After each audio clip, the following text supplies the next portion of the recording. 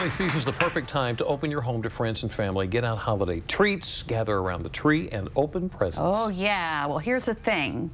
If you're not careful, you may have some uninvited guests joining you. The experts at Rice's Termite and Pest Control offer some advice to help you make sure those party crashers stay outside.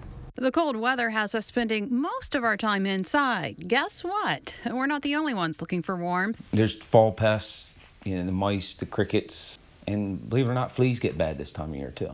Rick Rice of Rice's Termite and Pest Control says the best way to keep them out is to find out how they're getting in. Unfortunately, fleas hop a ride on your pets, even us, so there's little you can do to close down their passageways.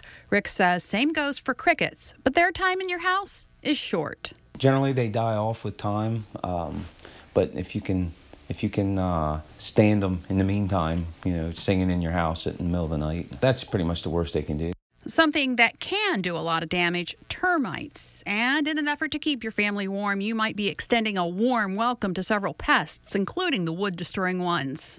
In with firewood, you can bring stink bugs, crickets, small colonies of carpenter ants can come in with them, millipedes and centipedes. And even that, you can bring in wood borers and wood-destroying beetles into the house, and that can be a problem. That could potentially get expensive. Rice says you should avoid storing your firewood in the house or even in the garage or on a porch. It's best to bring in a piece from the pile straight to the fire. To keep other pests from making themselves at home inside your house, Rick suggests walking around your house and searching for entry points. Before winter sets in, you can make sure any of your, around your house, your garage, all the your doors are sealed and tight. Anywhere they can access into the crawl space, that's going to give them direct access into your house. Around like your HVAC lines going in. Make sure everything's sealed up as best as possible. Rice says mice are burrowing animals and are designed to squeeze into and live in very tight spaces. In fact, if a mouse can squeeze its head through a hole, the rest of the body can fit. Even your rubber strips down your overhead garage doors, just trying to make sure they're new.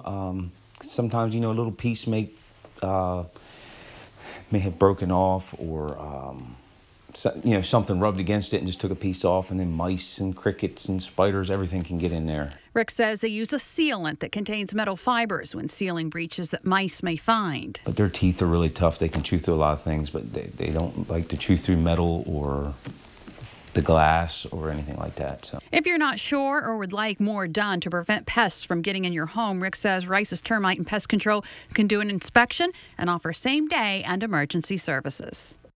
Yeah, there's nothing I hate more than being in my kitchen and seeing a mouse. I wish you could have seen her off camera going, ooh. Oh, I know. All the little pictures of millipedes and stuff like that.